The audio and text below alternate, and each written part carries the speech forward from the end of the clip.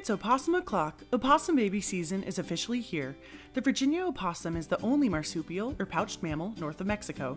They may not be as glamorous as their hopping Australian cousins, but they certainly have their own charm.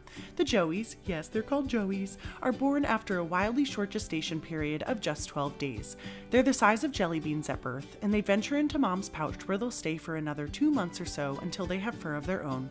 When orphaned opossum joeys come into our centers, licensed rehabbers like us need to mimic this warm, comforting pouch environment. Each litter gets their very own fleece pouch. Now, the most common reason opossums are orphaned is because mom was hit by a car and her babies were rescued from her pouch. Both Rockfish Wildlife Sanctuary and the Wildlife Center of Virginia admit hundreds of orphaned joeys every year due to car collisions.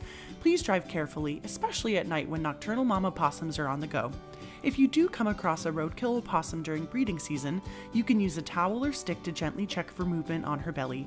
Keep the babies warm with an external heat source and call our centers or your local wildlife rehabber for help. Once rehabilitated opossum patients are ready for release, these important animals help disperse native seeds and control pest populations, like ticks and invasive rodents. Thanks, opossums!